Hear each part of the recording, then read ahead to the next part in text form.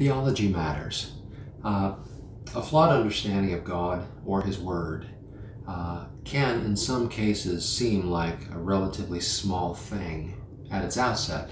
But much like a ship that begins an inch off course, by the time it gets to its destination, it could be many, many miles off course. It could be way off track in the long run. And so theology matters, even in its small points. And while all of us who teach the Word have to confess that we're always learning, I mean, none of us has a full understanding of everything in the Word of God. We're all learning. We're all applying ourselves to rightly divide the word of truth, that we might be workers that are approved of the Lord, and that's our desire. But that said, we do believe that if the Scriptures are in fact the Word of God, and if we do believe that as such they become the rule for our faith and practice, if they become the foundation upon which we build our understanding of who God is and what His purposes are, and if we are committed to the truth of God as He's revealed it to us, then theology matters by definition. It makes a difference to us. And so with that in mind, I want to talk about something today that that is really not a new thing per se, but in some form or another has been around for a while, but has definitely picked up steam in the body of Christ. And this is the idea of kingdom dominion theology. The idea that that somehow the church's job is to establish, to set up Jesus' kingdom, as it were, so that He can then come and return once we've done this. And this is a kind of a dangerous theology in some ways. I'm not saying you can't be a believer and hold this view, but I think if you consider the view and you hold it up in the light of Scripture, it becomes the kind of thing that ought to be avoided. We recognize it as something that is not lined up scripturally speaking. And some of the movements connected with it, some of the extensions, it's not even a direct extension of it, but groups that tend to connect with it in some interesting ways, also find themselves being kind of off base in some pretty important ways. So I want to take a minute to talk about this today a little bit, especially in light of the Scripture. And in particular, we're going to eventually, sometime soon, we're going to get over to Daniel chapter 2. So if you want to kind of put your thumb in there, we'll get there in a moment. But I want to just talk just really briefly about this idea of kingdom dominion theology, or a version of it called Kingdom Now. It's sometimes also called Christian Reconstructionism. And the basic idea is this. It speaks of the idea, again, that the church's job is to reconstruct society based on scriptural law, in particular Mosaic law, most frequently. And the idea that we do this by electing Christians to office, that we put Christians in places of influence, so that we can essentially Christianize the culture in such a way where the law of God is being obeyed and is going to be lived out in society. The current laws of society are reworked in order to line up specifically with God's law as it's written in the Scripture, and this kind of a thing. And I'm being somewhat general and somewhat simple in my definition of it, because information about this movement is extremely easy to find online. There's no, it's not like it's secret. You gotta go dig into some secret treasure trove somewhere. You can very quickly look up kingdom dominion theology and find out a lot of the very specific elements of their theology, who some of the founding people are, who some of the big proponents of it are, what denominations within Christianity tend to embrace it, and those kinds of things. Those are easy to find. And my intention here today is, in sort of a brief, but again, as always, hopefully meaningful way, speak to something biblical that can help us to understand, how these things measure up in the light of God's Word. And ultimately, this falls under the idea of discipleship, the idea of helping us to learn to walk with Jesus in a knowing way, in a way that best reflects Him, brings Him glory. And the way we do that is by walking according to what God has said. And so the idea here, again, of kingdom dominion theology is sort of putting forth as our topic today. Not only involves the idea of Christians becoming people of influence in culture and society, whether it's president or governors and things like this, lawmakers. But the thinking goes that until we establish a society that is ultimately under the auspices of the Mosaic law or under biblical law, and is run the way that that might be described in Scripture, like what God's society with the Jews looked like or was supposed to look like. Until we do this, Jesus won't come back, but he will come back once we accomplish these things. And so there's a very strong political drive to this movement. There have been kind of well-known Christian leaders that have, over the years, run for president and have, with that mindset, by the way. It's like it wasn't like they just thought it would be nice to have a Christian in the White House. No, there was an agenda there to become president and ultimately try to legislate morality from Washington. Now, I'm a bit of a student of the Founding Fathers and of our history of our government and that kind of thing here in America. I can't say that I know that much about a lot of the other governments around the world. I just know a little bit here and there. But by and large, I have a better understanding of our own government. And when you go back to its founding principles, you go back to the Founding Fathers themselves, they were clearly building a society structured around a Judeo-Christian morality and ethic. Now, you may not like that if you're watching this and you're not a Christian. You might think, well, that's not true. Well, I would challenge you to go back and read their writings. I'm not saying every single founding father was a born-again believer, but there's no question that even those who were nominal, or even those who may have actually maybe would have been defined as deists, still did hold to the idea of looking to the Scriptures as a foundation for establishing our country and our laws and our sense of governance and some of the founding principles, the idea of us being endowed by our Creator with certain inalienable rights. Among these, not all of them, but among them are life, liberty, and the pursuit of happiness. Again, among others, these are just three that are named. And so the idea of God being at the heart of our founding and all this kind of a thing makes perfect sense. And it's something that as Christians we should appreciate and embrace and try to defend. We should stand up and speak when these things are challenged. That's a different thing from saying that we're going to, from Washington, legislate a morality that turns our culture into the kingdom of God so that Jesus can come back and rule and reign over it. That's different for a number of reasons. Number one, because that's not the way Jesus said, and the most important reason, the one I want to camp out on here for the rest of our time pretty much, is that that's not the way that the Bible describes how the kingdom of God will come to earth. It won't be because we've established it. As a matter of fact, quite the contrary. As a matter of fact, that we're going to turn here again, as I mentioned a moment ago, to Daniel chapter 2 in just a moment here. But let me just mention, as we're kind of turning there and making our way, that whereas I mentioned before that this movement is not something that is brand new by any means. It's been around for a while. It's gone through various, it's been called various things, but typically speaking, the idea of kingdom dominion or dominion theology, these ideas, these titles I should say, have kind of stuck. And so groups today, however, that have moved into embracing this idea tend to be charismatic churches. They tend to be groups that believe in the idea of the power of God being demonstrated here and through people in order that we might ultimately bring about His kingdom. Kingdom Now is actually the name of the Dominion movement in many of the charismatic churches. And so I probably should mention too, in concert with that, one movement that is relatively recent, but has also picked up steam. It's not a denomination per se, but it's a movement within Christendom that is called the New Apostolic Reformation. I'm trying not to jump all over the place, but I'm going to connect the dot here real quick.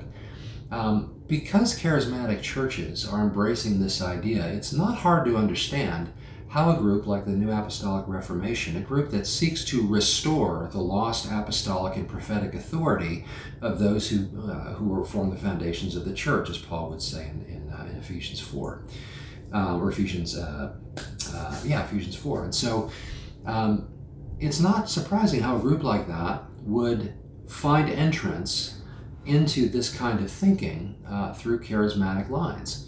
The idea being that if we have modern day apostles and prophets with apostolic authority and receiving prophetic words from God, if those offices are restored, then it becomes the time once again to reestablish the church and its rightful place in society. Ultimately, again, in this idea of reconstructing and bringing about the kingdom of God.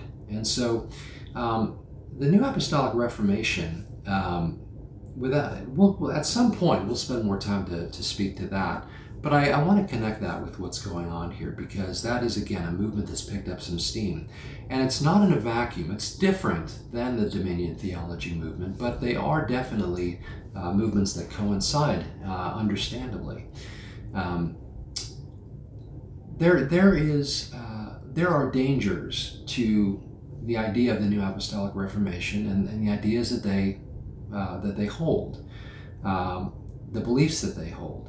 Again, starting with the idea of apostolic authority, the idea that there are today, walking among us, those who claim to have the same apostolic authority as Peter or John or any of the disciples who walked with Jesus, those apostles, those 12 that walked with him, the 11 after Judas, then Matthias joining, or Paul even for that matter.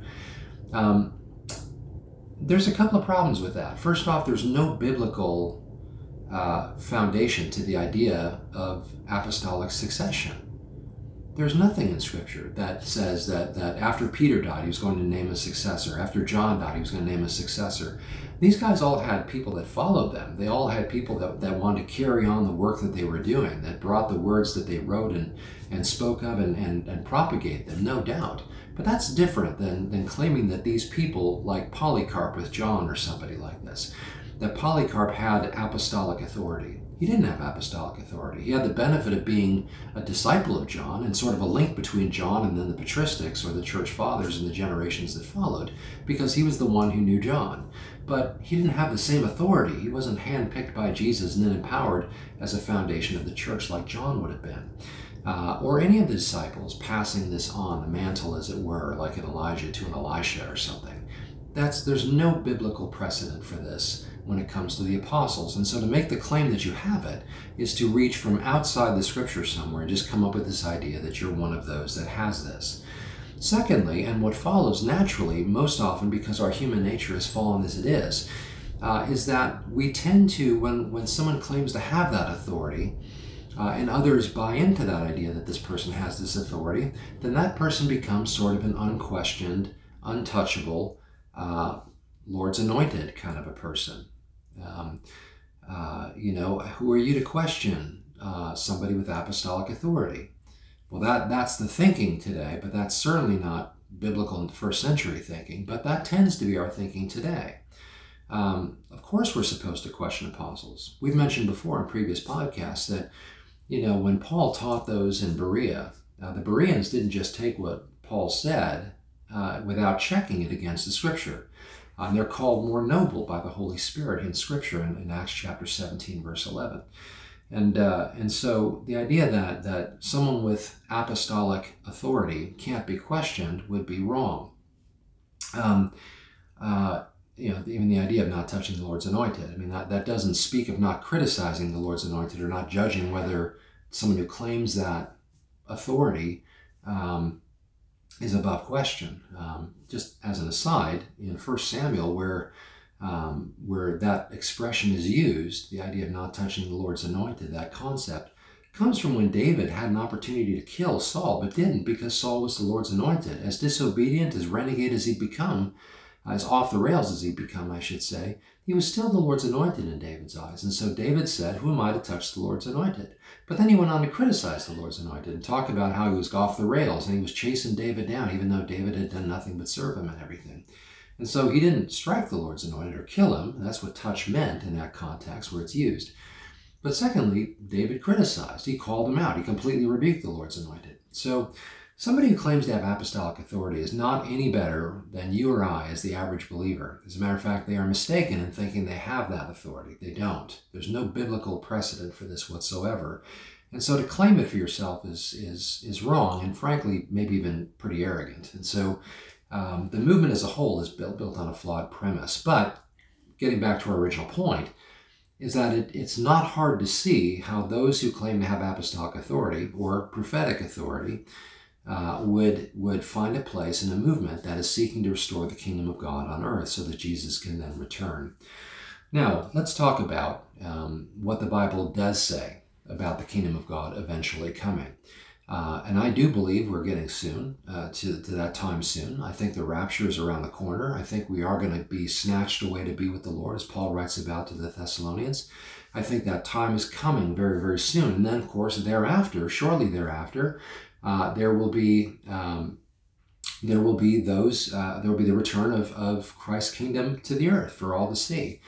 Well, surprisingly, we find out a little bit about this idea, not only from the New Testament, but even from the Old Testament. Now, again, I mentioned that we want to look at the book of Daniel here in chapter 2, and I'm going to read verses 31 to 45.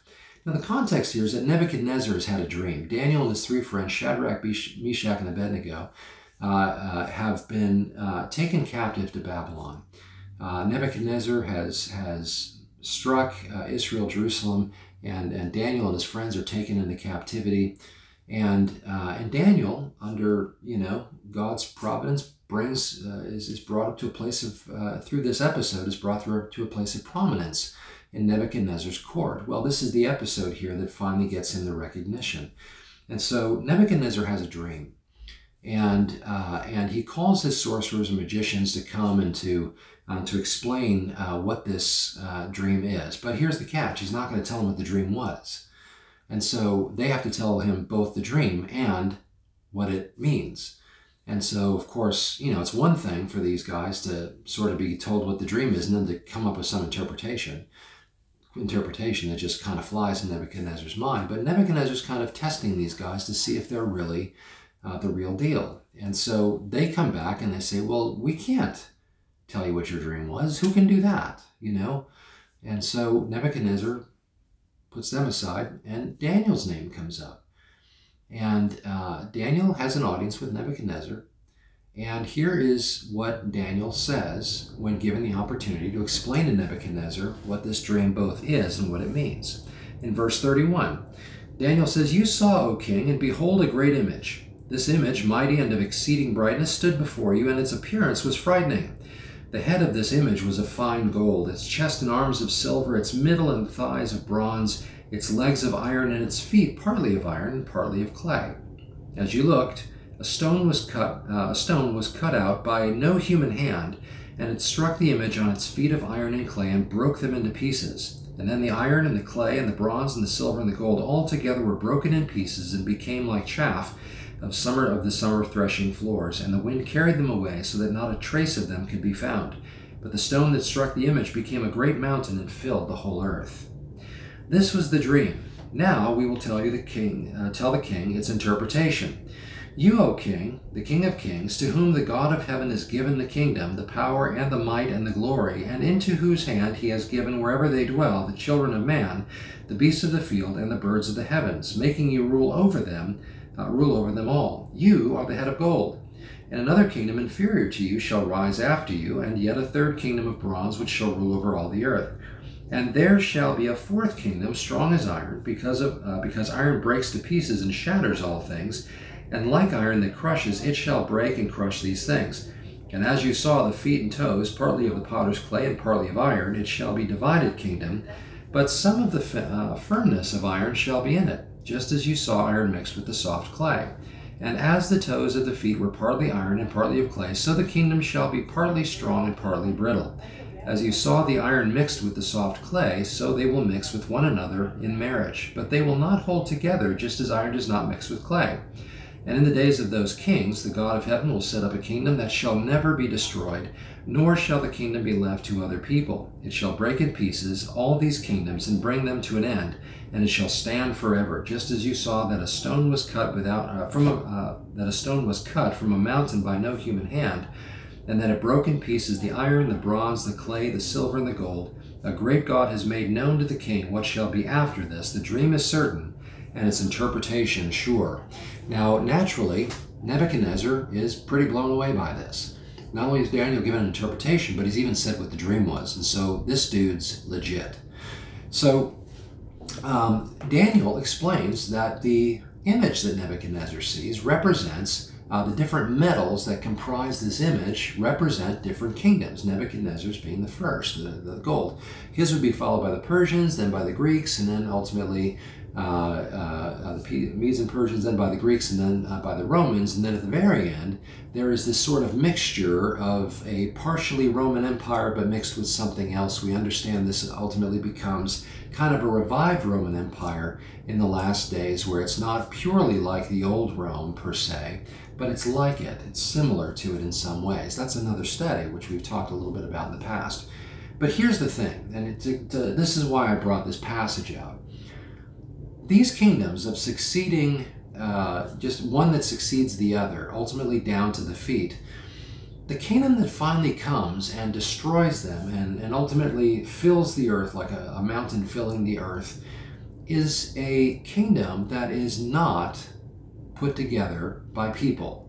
It's not touched by human hands. It is something completely other that comes in and strikes down those kingdoms of the earth, and ultimately that last kingdom. But by extension, what is being said here is that all of the kingdoms that ever come and go are nothing compared to the kingdom that is to come. And this kingdom will come not by human effort or by any human part at all, but it'll come from the God of heaven. He will establish his kingdom, and there will be no end. And there is a huge distinction made between this kingdom and all of the other kingdoms. Glorious and kind of shrinking glory as they are, as these metals ultimately digress into steel, to iron and then clay and such. But this mountain that comes, a stone cut without hands, it just comes and it strikes down, and it's established, and there's not even a remnant of any of these other kingdoms. It just completely blows away like chaff. Well, that gives us a picture of how God is going to establish his kingdom when it's time. This speaks of that kingdom that we see happening in Revelation 19, 20, 21, where Jesus comes and as he strikes down the enemy, which, by the way, is another thing. In Revelation 19, when Jesus returns, there is this satanic rebellion where he gathers up the nations to go to war against the Lord. Well, that doesn't sound like we've established a Christianized world. It doesn't sound like we've reconstructed anything. It sounds like the world has gone completely downhill. It's under the power of the Antichrist, who's empowered by Satan, and everybody's ganging up trying to put Jesus down.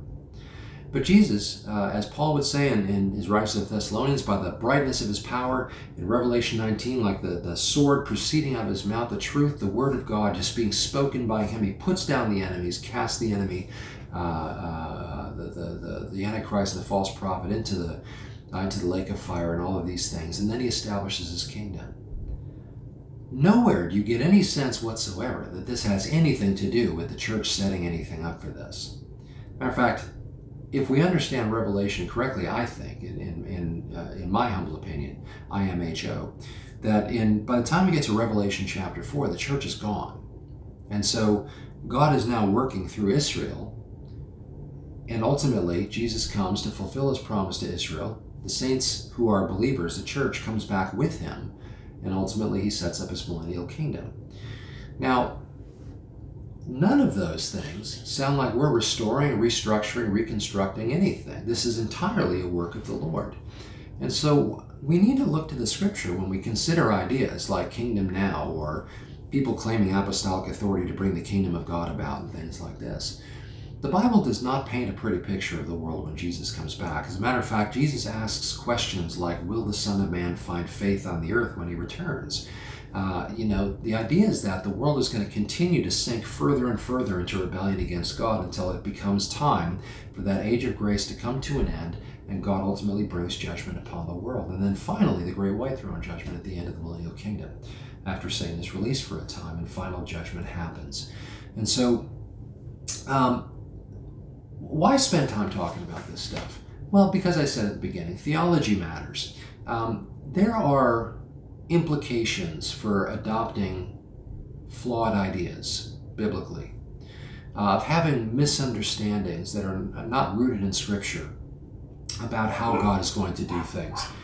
Theology matters. We mentioned before about the idea of those claiming to have apostolic authority becoming those that suddenly the church has to submit to because they're apostles after all. Who are we to question?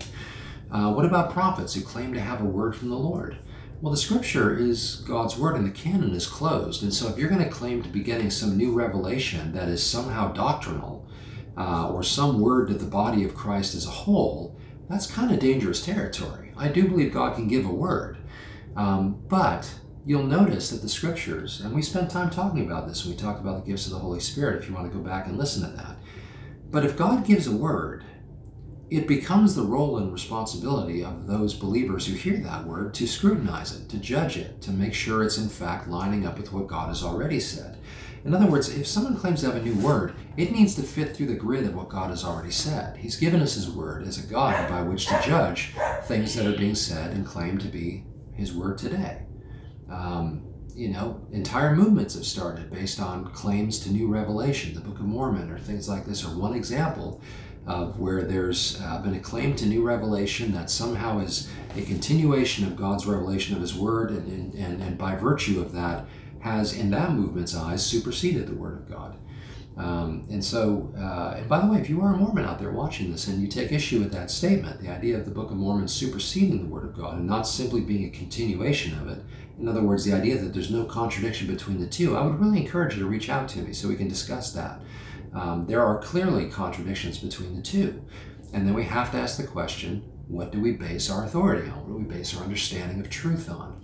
Well, that applies here when we talk about Reconstructionism, or we talk about Kingdom Dominion theology or the New Apostolic Reformation. The Word of God is king.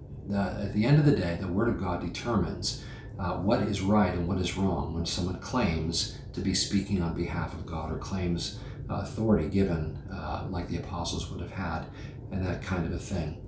One other thing I'll mention here before we come to a close is that this movement also basically, for the most part, I guess I don't know if every single adherent does, but in general, these movements, the movement of dominion theology, actually takes a view that the church has replaced Israel. And that is a very dangerous theology. It's not overstating it to say that it's that kind of thinking where the church has replaced Israel that certainly contributed to the Holocaust. The idea that, since the Jews killed the Messiah and everything, they forfeited everything, and so therefore they're not God's people anymore, and therefore we can reject them. Well, God has said that, if you strike at Israel, you're striking against the apple of his eye, and that never changed. And so a movement that tends to set Israel aside and think that the church is sort of the new Israel is mistaken, with some pretty harrowing consequences in history, and certainly could potentially bring some pretty ugly consequences in the days to come as well. You don't want to be on the wrong side of that equation. When God told Abraham that he'll bless those that bless him and curse those that curse him, I want to be on the right side of that. So a movement that takes the opposite view on that is kind of a strange place to be. And there are other things too, but I think that's enough to start with. Again, my hope in these podcasts is always just to stir up enough thought and enough interest to dive into these things. And again, movements like the NAR, the New Apostolic Reformation, Kingdom Dominion, Kingdom Now, Dominionism, these things, they're very easy to find information online. And I would encourage you to be a student of your own as well, and to take some time to understand those things, because chances are that in your experience as a believer, you will meet somebody who has one of these views. It's not uncommon at all for people to embrace these ideas. There are entire denominations in the body of Christ that adopt ideas like this. And so you want to think about them. You want to consider what the scriptures say. And on this last thought, I'll kind of connect this idea that you want to apply yourself as a believer to a well-rounded, full view of what the scriptures teach. There is a plan of God that literally goes from the very beginning all the way through, and it all points ultimately to Christ. But the plan of God as it unfolds, as relates to Christ being the Spirit of Christ is is the Spirit of prophecy, right? The idea that these things ultimately point to Him, these things draw us to Him. Well, all the plans and purposes of God that unfold in the days to come, ultimately, He's the linchpin of these things. And so when we read these things and we understand them in their context, we learn a lot about Jesus Himself. We learn a lot about the things that He's doing and going to do. And when we do that, we tend to kind of move away from some of these movements we've been talking about today, because we start to understand. And for the life of me, I'm not sure how it is that some very sincere people don't see that in these movements. And my heart breaks for them, really. My hope is not to be super critical of people individually, but to consider these movements and to shine the light of Scripture on them a little bit and cause people to maybe think a little bit more about where their allegiances lie, theologically speaking. And so I guess all that said, let me go ahead and pray. And again, I hope that's some food for thought, and we'll continue to speak on these things in the days ahead. Certainly as we look at prophecy and things like this, ideas like this are important to consider as we look at the last days. And, and Jesus said, one of the last days would be characterized by false prophets and things like this. And so it's important for us to consider who we listen to, what they say, in the light of what God has already said. So let's commend ourselves to that. Father, we thank you so much for your truth. We thank you for the Word of God, by which we can know with confidence that we can stand and we can judge things through it, whether things are true or not, whether prophecies or prophets are legit or not. Father, we thank you that you've given us the Scripture as this guide, and we pray that, Father, where the Scripture is silent, we wouldn't interject our own doctrines and theologies, but rather we would stop where the Scriptures do on these ideas and simply trust that you have told us what we need. And so, Father, I pray for those that are kind of wrapped up in movements like this and the damage that sometimes can come about as a result of these misguided beliefs. And I just pray that sincere believers in these movements would recognize the error of these things and move out of them, and instead embrace a much more well-rounded theology looking at the Scriptures and not just hearing what someone claiming authority tells them. So, Father, we commit ourselves to you and to your truth and pray that by your Holy Spirit, we would exercise good, solid biblical discernment in these things. Father, we thank you, we praise you, and we look forward to seeing your kingdom come. And we ask that your will would be done in knowable ways even now, but we pray that you would do that, Father. And we do want to pray for the day when Jesus comes and ultimately sets right all the wrongs and sets everything in order, just as you said you will. So thank you, Father. We praise you and bless you. In Jesus' name, amen. Oh, and by the way, before I sign off here, if you have any questions or comments, as always, you can comment on our YouTube channel if you're watching there. Or if you go to our church's website, you can reach out to me personally through there at calvarychapelfranklin.com. Or you can go to my own personal website at parsonspad.com, and you can comment on the videos there. You can email me through there as well. As always, I really enjoy the interactions, and certainly I love that these can be a helpful extra tool in your toolbox as you learn the Word of God. I'm thankful to come alongside of you as we study the Word together. So thank you for watching, thank you for interacting, and God bless you as you get to know Him better through His Word.